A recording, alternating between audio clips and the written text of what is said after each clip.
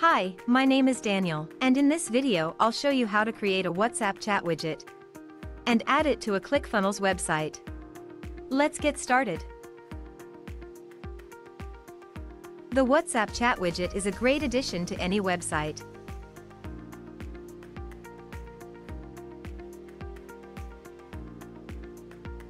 To start, enter Common Ninja website. Choose your widget from our large collection of widgets.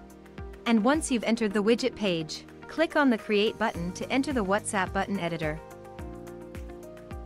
In the editor, you can edit the chat content. Select the contact name. Add your image. And customize the welcome message. You can customize the button and the chat's look and feel. When you're done, click the Save Changes button to save your work. When you're done, click the Save Changes button to save your work.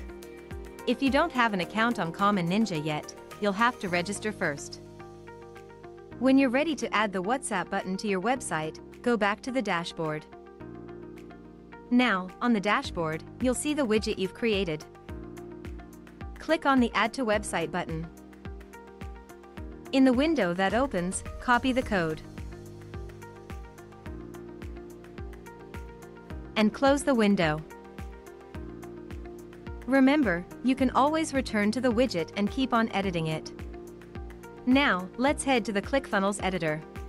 Please note, the widget's content will not show on ClickFunnels editor, but will only appear on the preview and on the published website.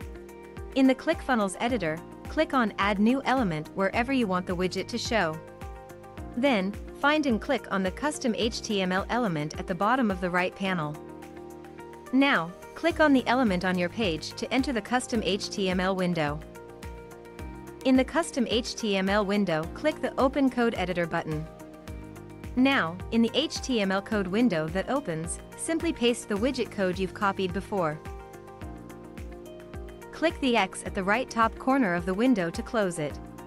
Click the Save button at the top right corner of the screen to save your changes. And that's it. Now, the WhatsApp chat will show on your website.